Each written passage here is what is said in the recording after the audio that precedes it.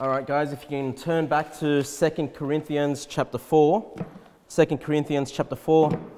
And look at verse number 6. It says, "For God, who commanded the light to shine out of darkness, have shined in our hearts to give the light of the knowledge of the glory of God in the face of Jesus Christ."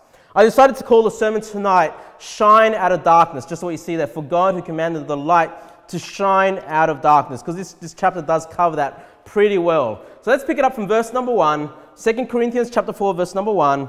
It says, "Therefore, seeing we have this ministry, we have received mercy.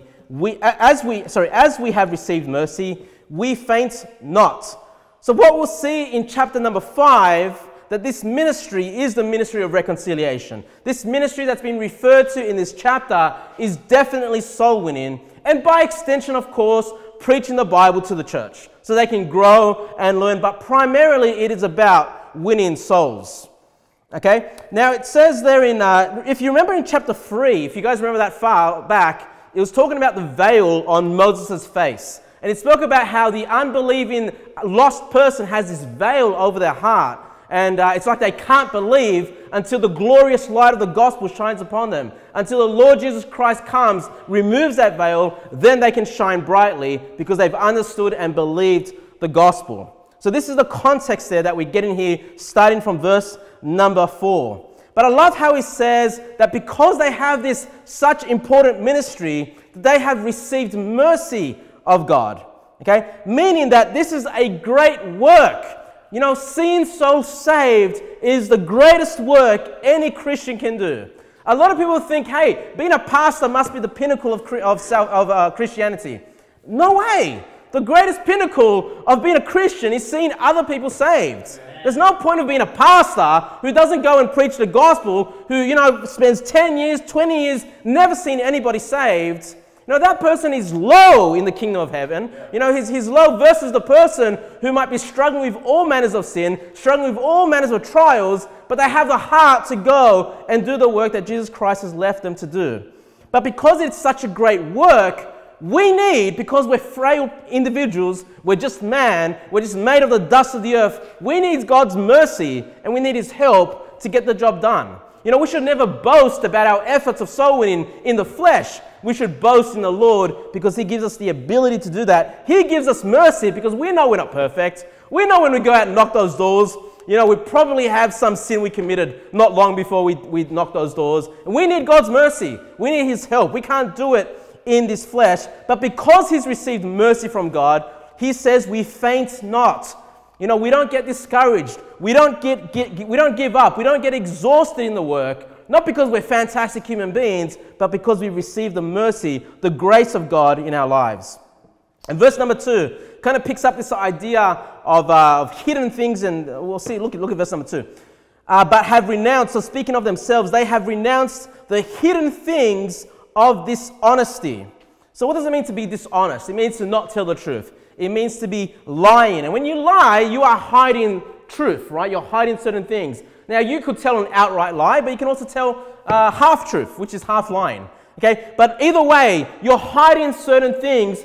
And Paul says, no, look, I'm not an individual. I'm not a preacher that goes around hiding things. I make it known to all what the Word of God says. And I'm not worried about offending people. If the Word of God says so, I'm not the kind of person that hides things through dishonesty. And then he says, not walking in craftiness. Now, please keep your finger there and turn to Ephesians chapter 4. Ephesians chapter 4. Let's understand a little bit more about craftiness. He says, hey, he's not a preacher. He's not an apostle who walks in craftiness. Turn to Ephesians chapter 4. Keep your finger there in 2 Corinthians chapter 4. Ephesians 4, verse 14. It says, that we henceforth be no more children tossed to and fro and carried about with every wind of doctrine. You know what that tells me? That tells me that we've all been there. We've all been children that have been tossed to and fro with every wind of doctrine. We've all been there somewhere in our life, okay? But he says, look, don't be that way anymore, okay? And then it says, and carried about, sorry, I just read that, with every wind of doctrine, by the sleight of man and cunning craftiness. So being crafty is being deceptive with the way you express your doctrine, hiding certain things, quoting things a certain way so that you're kind of hiding some truth. Paul says, no, I'm not like that. I'm not crafty in that sense, where I'm trying to toss you to and fro with every wind of doctrine. And then it says there in Ephesians 4:14, whereby they lie in wait to deceive. So if you have a preacher that you're listening to behind the pulpit and you're kind of wondering, what is he saying? What does he mean? It doesn't seem to be very clear. It's because they're trying to deceive you. They're trying to slowly add some false doctrine into your understanding. And Paul says, no, we're not like that. The preachers of God are not the ones that goes and hides things. We preach openly, okay? And let me give you one example of this. When we talk about the topic of repentance, when we talk about salvation, and I believe you need to repent to be saved. I believe your faith needs to go from wherever it was and change that and place it 100% on Jesus Christ alone, his death, burial, and resurrection. Okay? But then there are other Christians, and I wouldn't even call them Christians, but I guess, in the world standard they're called Christians, that believe, no, you've got to repent of your sins. You need to give up certain sins. You need to start keeping the law. You've got to clean up your life to be acceptable to God. Okay? And many times churches, and by the way, this might be one reason why our church doesn't grow too fast, is because many churches hide the fact of what they truly believe. And so they get people that come in that believe the right gospel, but then they get the other half of the church that believes in a corrupted gospel. Okay, so what do? They get up behind the pulpit and they use craftiness of speech to make everybody happy. Everybody happy. And so instead of, yes, they probably preach the truth, but then they don't preach against the falsehoods. But then when they preach the truth, they say it in a way that those that believe otherwise can agree with, even though that's not what they mean, or hopefully that's not what they mean, right? So one example of this is someone says, well, repentance is from going your way. I don't know if you've heard this. Going your way to going God's way. That's how you get saved. So you need to repent to be saved. And when you repent, you've gone from your way to God's way. But that's how they leave it. They don't tell you what was your way and what is now God's way. They just say that. It's like, oh, what does that mean? So someone like me who believes salvation by grace through faith alone will be like, okay, my way was works, I guess. My way was false religion. And now God's way, Jesus says, I am the way, the truth, and the life. No man cometh unto the Father but by me. So God's way is Jesus. So yeah, I guess I'm going I got to go from works, trusting in that, to trusting in the way God's provided, which is through Jesus Christ. So I can listen to that, with the crafty words and go, okay, yeah, I guess, I can make that fit what I believe.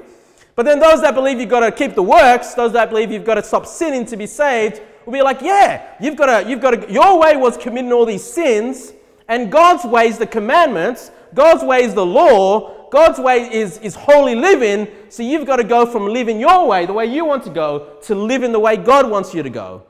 Do you see that? And so everybody in the church is happy, because they can interpret those crafty words, those hidden truths, the way they want, and it makes everybody happy.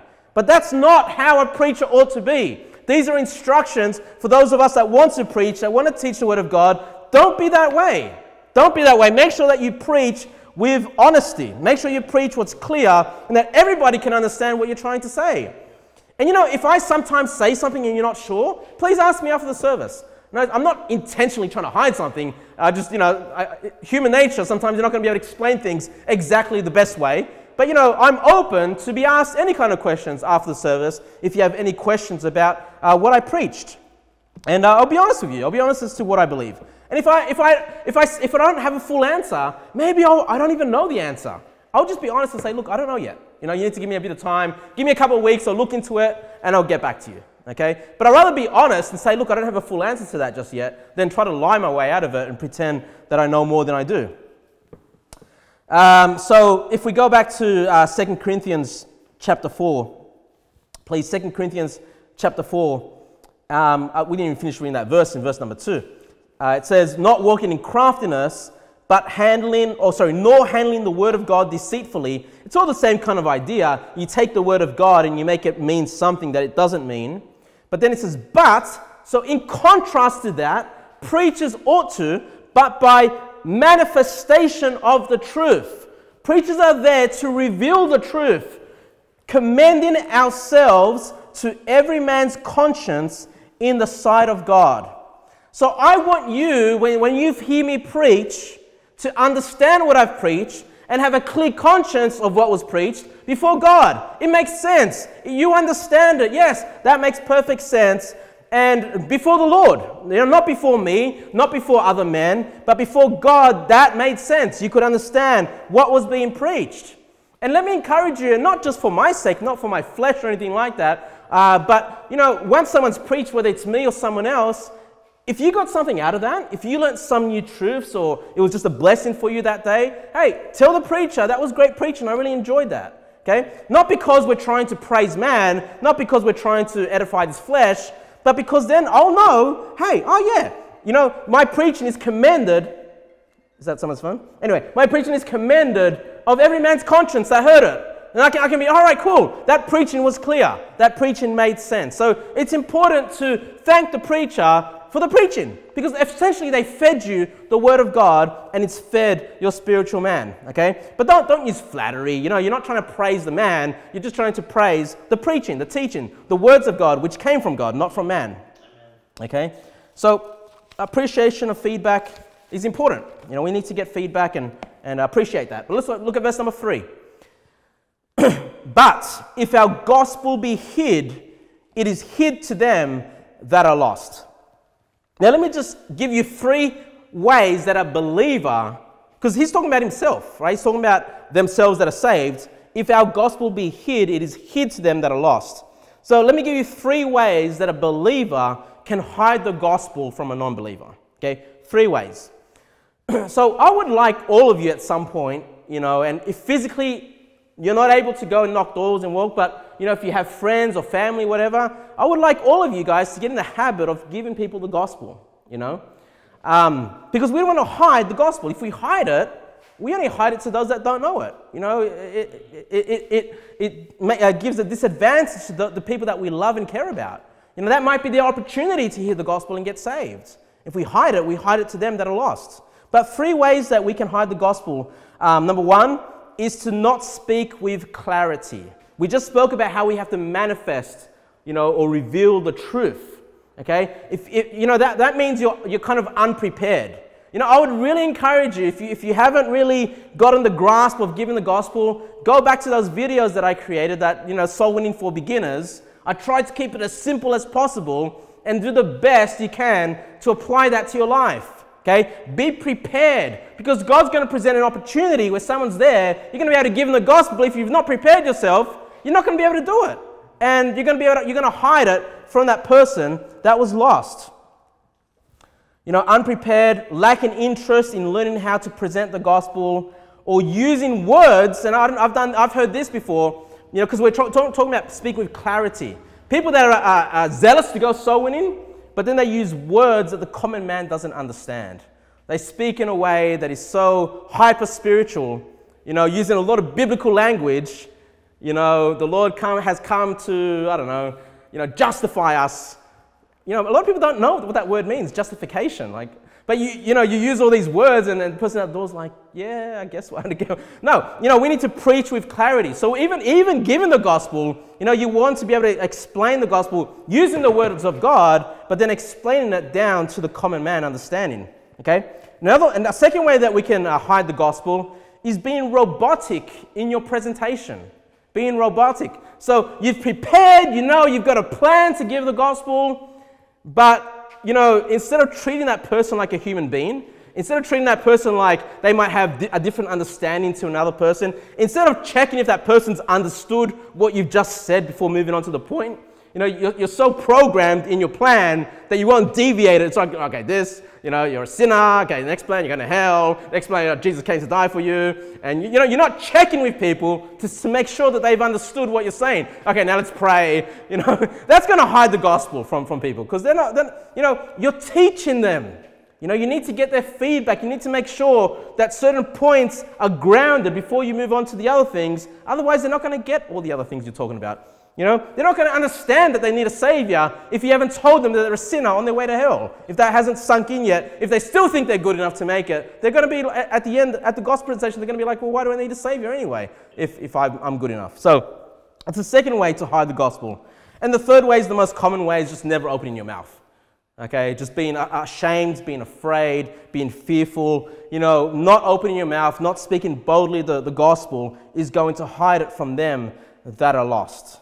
Okay, verse number 4. So, believers can hide the gospel, which is a sad thing, but, verse number 4, in whom the God of this world, and that's a reference to Satan, in whom the God of this world have blinded the minds of them which believe not, lest the light of the glorious gospel of Christ, who is the image of God, should shine unto them. So, it's bad enough if Christians are hiding the gospel. Thanks for the water, brother. But, you know, we're competing against the devil here. The Bible says that everybody that's unsaved, that's blinded to the gospel, has been blinded by the devil himself. Now, maybe not directly one-on-one, but the devil has created all these false religions. Okay? The devil has made people think that they can get to heaven by their works. You know, the devil has created so many distractions, has given people, especially in Australia, a lot of wealth, where they don't think they need God. They don't think they need the Savior. And so this is a spiritual battle. You know, we're not just going in, just one man and one man. No, there's a spiritual war being fought there. The devil there is trying to keep that person's mind blinded, but what's going to shine the light on them is, in verse number 4, the glorious gospel of Christ. The gospel is glorious. You know, it's full of light. And that we should shine unto them. You know, it says there, lest the light of the glorious gospel of Christ, who is the image of God, should shine unto them. Amen. Spiritual battle. 1 John 4:4 says, ye are of God, little children, and have overcome them, because greater is he that is in you than he that is in the world. Make sure when you go and preach the gospel, you don't do it in the flesh. Make sure you spend at least a few minutes praying to God, asking Him to fill you with the power of the Holy Ghost, because it's the Holy Ghost that is in you that's greater than the one that is in the world, because the one in the world has blinded their minds. We need the power of God. We're just fragile human beings. We'll see later on, we're just these earthly vessels that are fragile and can break, but we can do great things through the power of God. Okay? You know, preaching the gospel, if we look at the reference there, because it talks about the minds being blinded and we come with this light. Preaching the gospel is like explaining light to a man that's been born blind. Now, someone that's been born has been blind since birth. You trying to explain light to them, very, very difficult, right? Very difficult. And sometimes these men prefer to stay blind out of their own pride. No, I'm not blind. No, I don't need that light.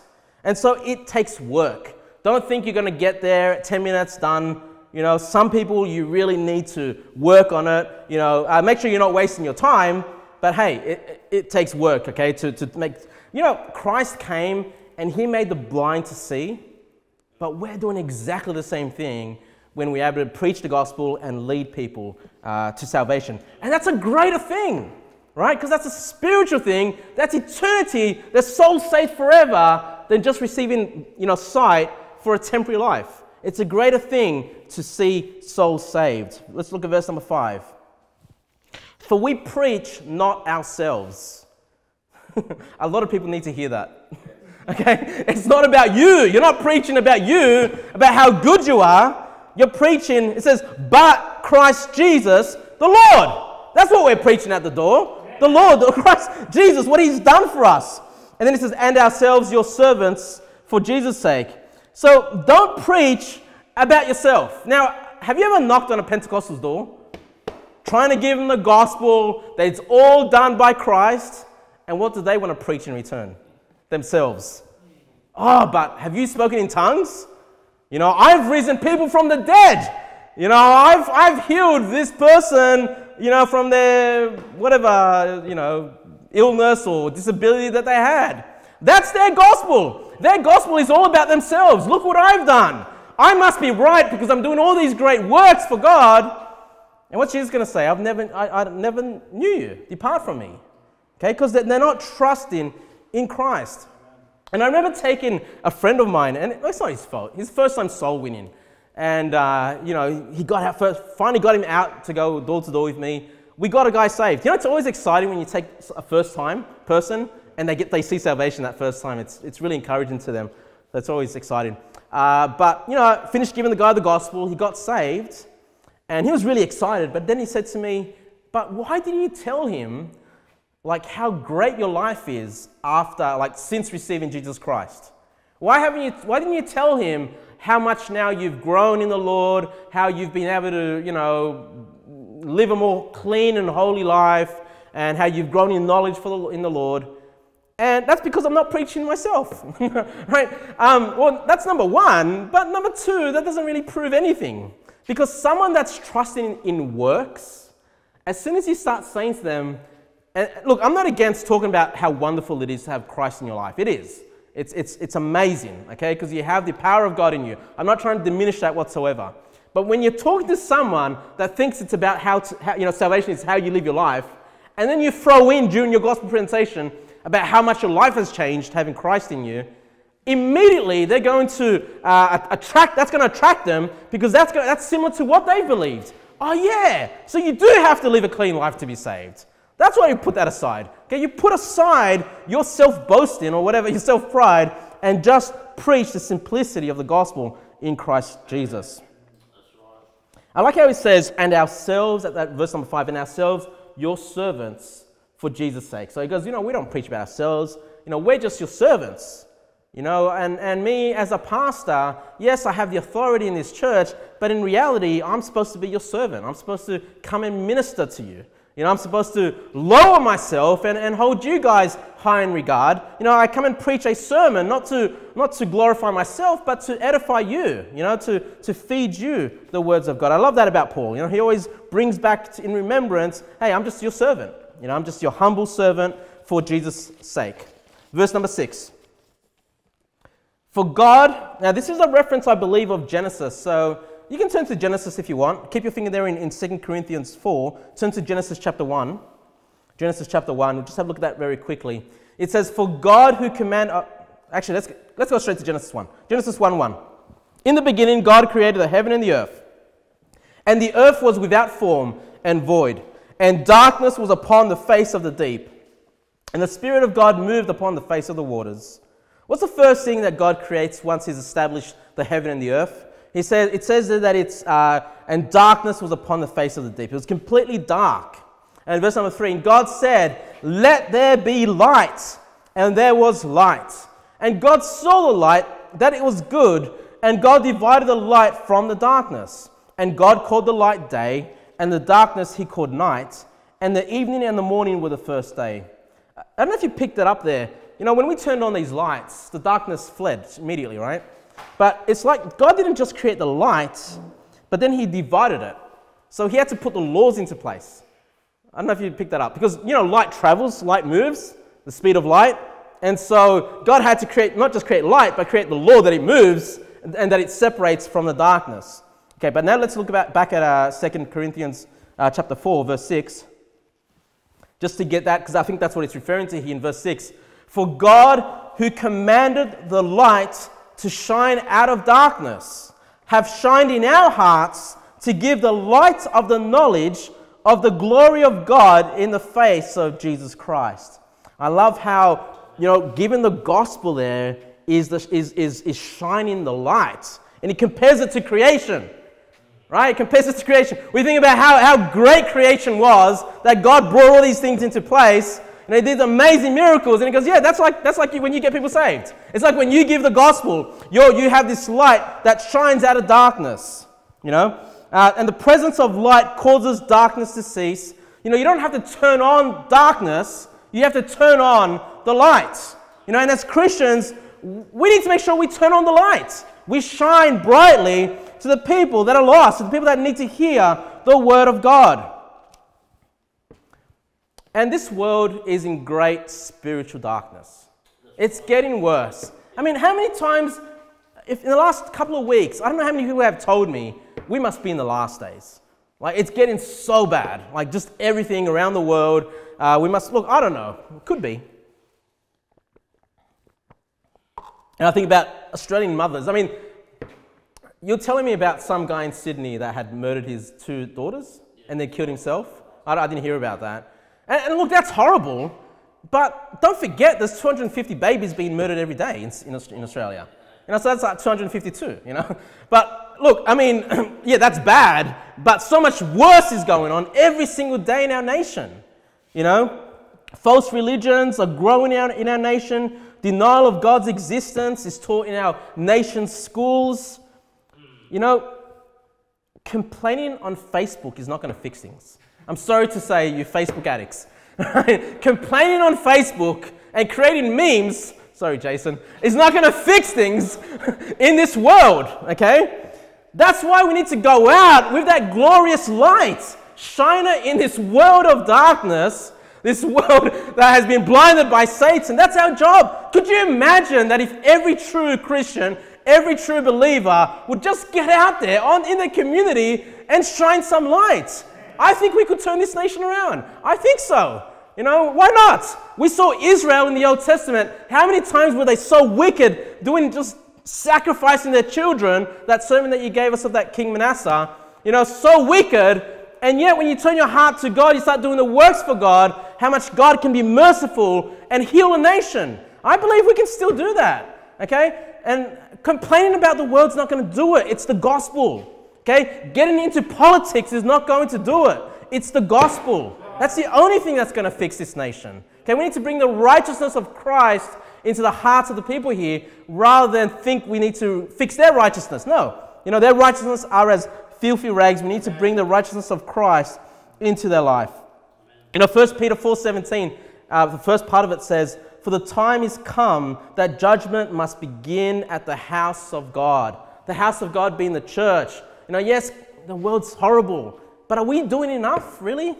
Are we doing the best we can to shine a light? Are we trying to live after the Lord and trying to be a witness in this society?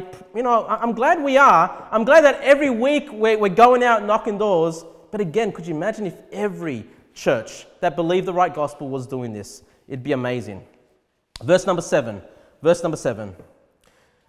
But we have this treasure. This was the memory verse. Did anyone quote it on Sunday? No? Okay. It's too late now because everyone's looking at it. All right. But we have this treasure in earthen vessels. So talking about our bodies. And this treasure is the light of the gospel. Okay. It's the light of Christ. Okay. But we have this treasure in earthen vessels, that the excellency of the power may be of God and not of us. So if you say to me, Pastor Kevin, I can't do it. I can't preach the gospel. Well, that's true. You can't really, because you're just an earthen vessel. But you're the one that God wants to use. He wants that weakness, that humility, that person that says, I'm nothing really, Lord. That's the one he wants to use. Why? That the excellency of the power may be of God and not of us. So when we go out and knock those doors and we see people saved, hey, it's not our physical ability. Yes, we need to subject our bodies and do the work, but that power, the ability comes from God. It's God that receives the glory. Okay? So please don't think I'm too timid, I'm too weak, I'm just an earthen vessel. Hey, you've been given this treasure, it says there in verse number 7. This glorious light, this treasure. You just allow the power of God to work in you. That sounds charismatic. But it's true. You let the excellency of the power of God, you can accomplish this great work that He's left us to do, And let me just say, look after your physical body. It's already weak. It's already fragile. It's already going to get sicknesses and you're already going to have troubles in this life. I don't know, if maybe we won't all see till 75. Is that the average age, 75? Try to look after your body, not because, you need to look great with a six-pack or anything like that, but just so you can do more work for the Lord, so you can be here longer, you can have more energy knocking those doors and giving the gospel. Look after that body, because that is the body that God wants to use to get the gospel out. Verse number 8. We are troubled on every side, yet not distressed. We are perplexed, but not in despair, persecuted, but not forsaken, cast down, but not destroyed. So in light of our bodies being these earthen vessels, these fragile bodies, you know, the Bible says that we face troubles and persecution. Please, don't promise someone if you get saved, it's all going to be good. You know, it's going to be just as challenging. Okay, there's going to be just the same amount of trials. In fact, there might be even more for His name's sake. Okay?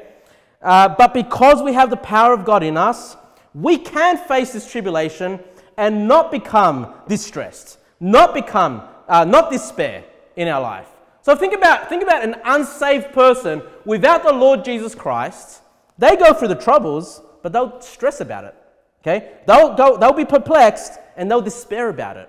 Okay? That's the flesh. And if you find yourself doing that, hey, that's the flesh as well. You know, you need to walk in the new man. You need to seek the power of God. Yes, you know, life is always going to bring its challenges. Life is going to bring its troubles. Whatever it is, it's your finances or if it's your relationships. Whatever trouble you might be in, but with the power of God, we don't need to be cast down. It says persecuted, but not forsaken, cast down, but not destroyed.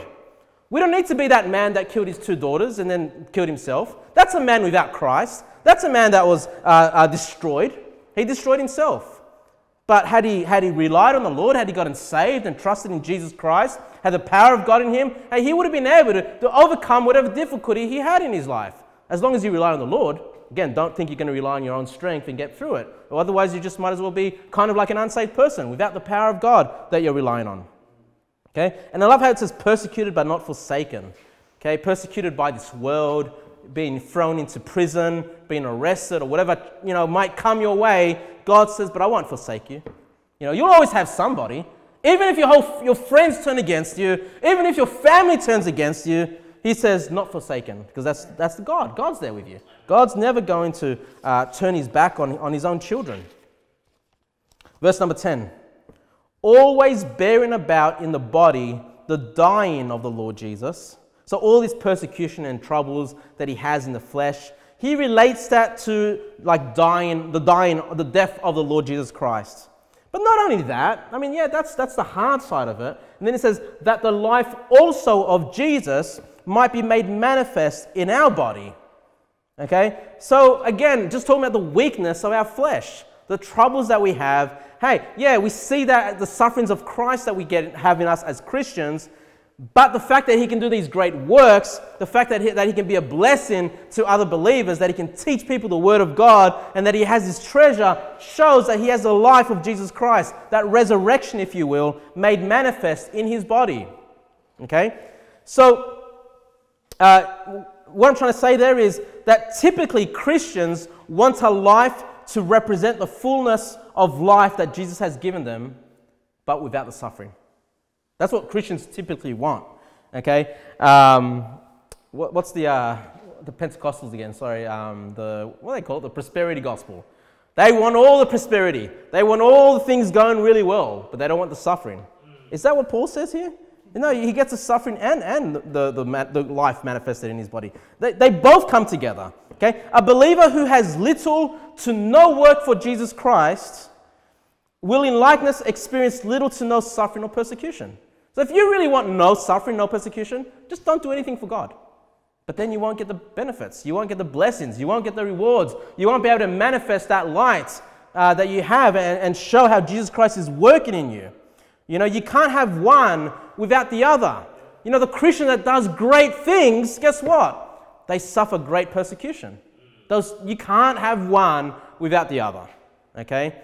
So if you want to do the great works for God, then prepare yourself to suffer a little bit for His name's sake. Prepare to have that body which is sort of dying, representing the death of the Lord Jesus Christ. So you can also have the new life that He gives you in the works that you can perform.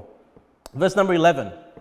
For we which live are always delivered unto death for Jesus' sake, that the life also of Jesus might be made manifest in our mortal flesh. So then death worketh in us, but life in you. So in order for sinners, pay attention now, in order for sinners to receive eternal life, someone else must have death work in them. You've got to suffer a little bit to give birth.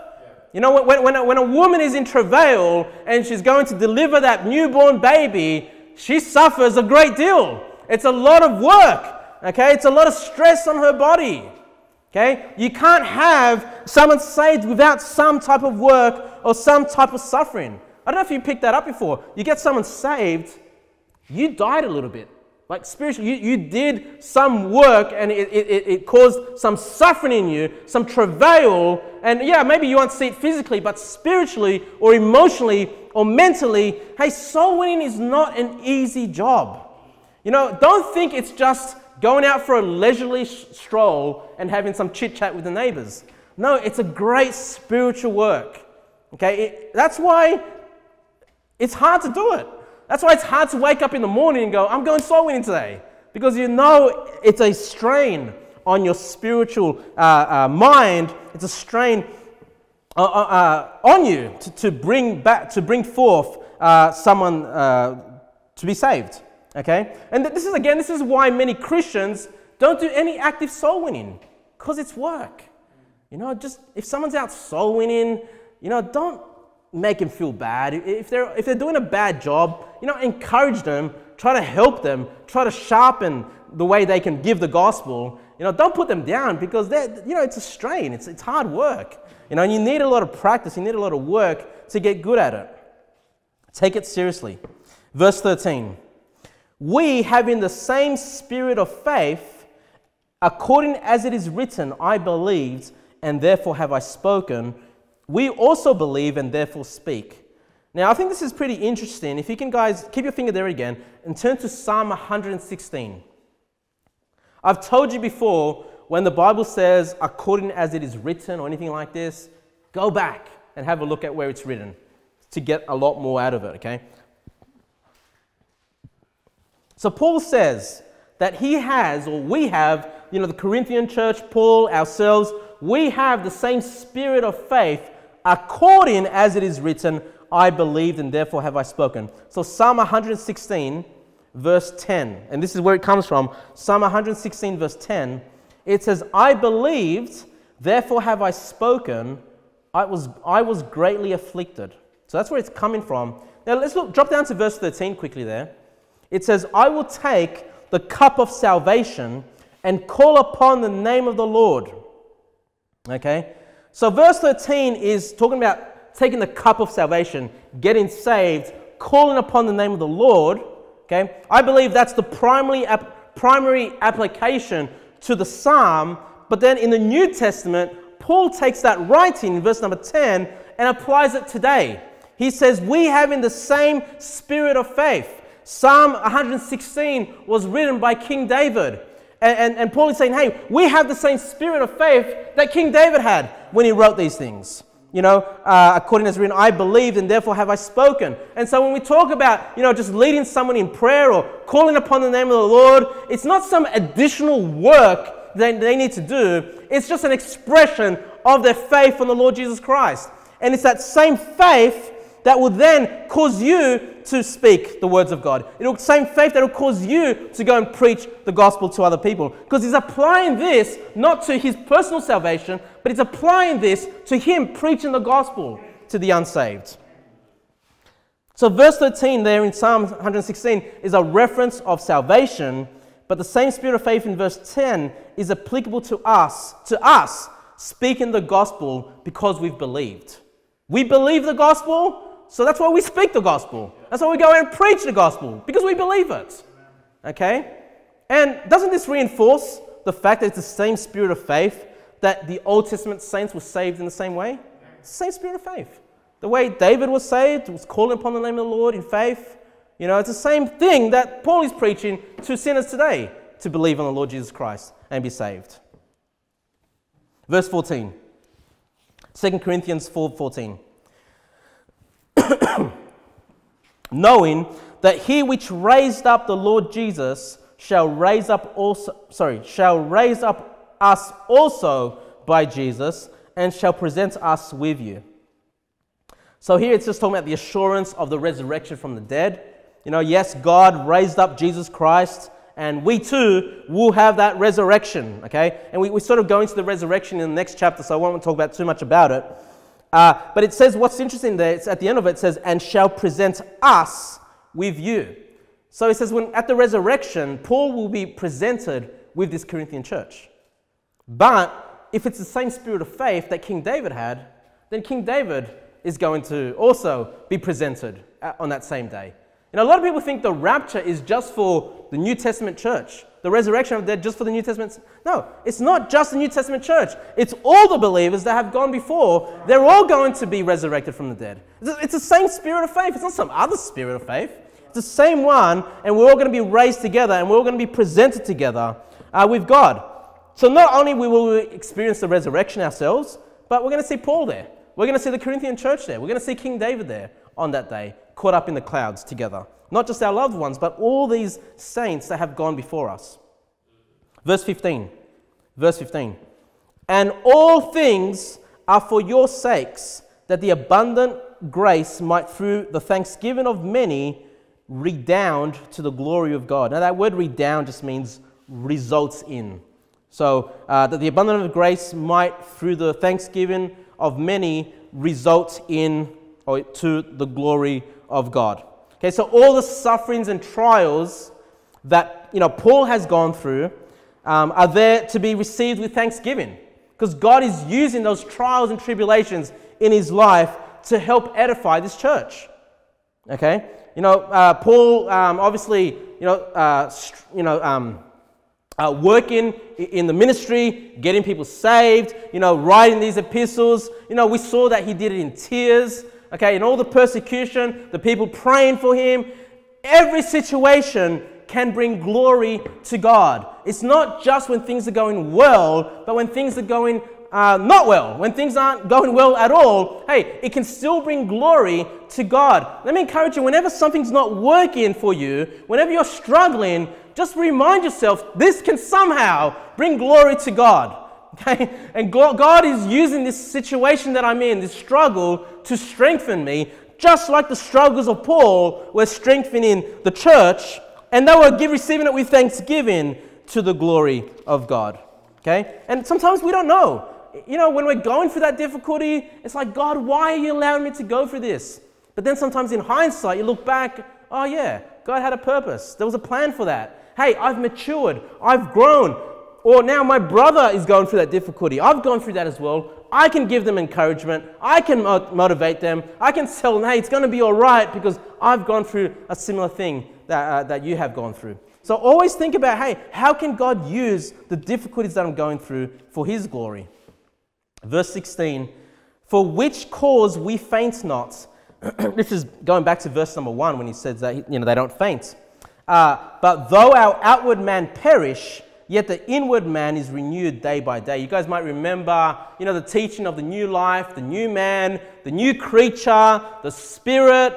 Here they call it the inward man. It's all these names for the same part of you that's been born of God, that's born of the Spirit. Okay, the outward man perishes, but the inward man is renewed day by day. The inward man is that new creature that remains untainted. Okay, it's glorious, it's without sin. And I love how it says it's renewed day by day, meaning that every day it's new. It never grows old. I told you guys, even if you destroy your life as a saved person, you go into sin and you just, you're the worst example of a Christian, you can always just press that reset button because that new man is renewed day by day. It remains untainted and you can step into that new man and start serving the Lord once again. I love that. And remember how I told you how important that doctrine was, the new man and the old man? Because the Bible's filled with this stuff. And if you miss it, you struggle. People struggle with these kind of teachings because they don't understand what is the old man that perishes and what is the new man that is renewed day by day. And verse 17. And you might go, well, I don't want that outward man to perish. I don't want to suffer for Christ. But look at verse 17. For our light affliction. And it's kind of like, again, I think Paul's being a bit sarcastic here, right? Because he's gone through times where, he thought he's going to be put to death or die. He's been beaten. He's gone through every type of trial that you can imagine if you read about the life of Paul. And he goes, oh, it's our light affliction. It's only a little bit. It's only suffering a little bit. Well, in relation to what, Paul? which is but for a moment, worketh for us a far more exceeding and eternal weight of glory. So in comparison to eternity, the great sufferings that he's having is just light affliction. Because it's just temporary. It's just for a period of time, you know. And, his focus is on the eternal weight of glory. He's thinking about eternity. He's thinking about all this suffering that I'm doing for Christ. Wow, what great rewards are there going to be in eternity? When I see God face to face, it's all going to be worth it. All that suffering that I had is going to be worth it. And let me just say to you, hey, Bible Christianity, you're not going to hear behind this pulpit that all your problems are going to get solved. You're always going to have a nice life. No, you're going to be hearing what the Word of God says, and that's that you're going to go through trials as a Christian. Okay? But have Paul's mindset. Hey, it's just light affliction. It's just temporary. Think about it all eternity, and think about the 70 or 80, 90, 100 years that you've got on this earth compared to forever. It's just a light affliction. And this is the time to think about eternity. This is the time to earn your rewards for Him. So, look, you're going to suffer anyway in this life. You might as well suffer for Christ's name's sake and get the rewards in heaven. Okay? I love verse 18 as well. While we look not at the things which are seen, so we don't look at the things that are temporal, but at the things which are not seen. For the things which are seen are temporal, but the things which are not seen are eternal. Set your eyes on eternity. That's actually my first sermon that I ever preached to you guys. It was before the church launch. It was on Saturday at the Soul Winning Marathon. I said to you guys, we need to set our eyes on eternity. Whatever this church is doing, we need to make sure, hey, how does this apply for eternity? I don't want to waste our time doing fleshly, temporal things that have no eternal rewards, that doesn't benefit anything. I don't want to just put on some, I don't know, what do churches do? Puppet show. Well, I guess if the puppet show is given the gospel, I guess it could be used for eternal glory if you're teaching children or something like that. I don't know. There's a lot of practices, there's a lot of activities that are temporal. There are a lot of activities that just don't do anything spiritually, that a lot of churches get bogged down in. I want to keep things simple as possible right here and make sure that the works that we do are for eternity. Okay? It's the best way to view your life is that everything now is temporary. It's the best way. It'll stop you from getting selfish. It'll stop you from trying to chase, money in life because, you're not going to have it forever, whatever you earn. It's going to encourage you in your difficulties because, it's going to end anyway. And it's going to encourage you in your illnesses and your bad health because, God's going to give me a resurrected body in eternity and I'm going to be able to live forever for Him. So having that and the eyes of eternity are really going to help you live a more fuller, more holy life that's pleasing to God. I'll just read to you very quickly from John 17:14. John 17:14. Jesus says, I have given them, so Jesus speaking to the Father about His disciples, I have given them thy word, and the world hath hated them, because they are not of the world, even as I am not of the world. So if you're saved today, yes, you live in this world, but Jesus says, you're not of this world. Now, don't be working your life for this world. Now, have the eyes for eternity. Then it says in verse 15, I pray not that thou shouldest take them out of the world, but that thou shouldest keep them from the evil. So Jesus Christ says, you're not of the world, but I don't want you out of this world. Jesus is praying that we would be protected from evil, that we would be protected from harm, because we have so much to do in this world right now. We have so many souls to see saved. We can live a life that's pleasing and holy to God, serve one another, fellowship with one another, have sweet fellowship with God. We can experience a little bit of that eternity right now. We can experience a little bit of heaven right now if we just walk in the Spirit and seek to serve the Lord with our lives. We need to spend more time, seeking and investing in the kingdom of God and be motivated by the rewards to come. That's what drove Paul. That's what got him going, even through the difficulties. That's what's going to get you through your difficulties, focusing on eternity and the rewards that we can get from God in heaven. Let's pray.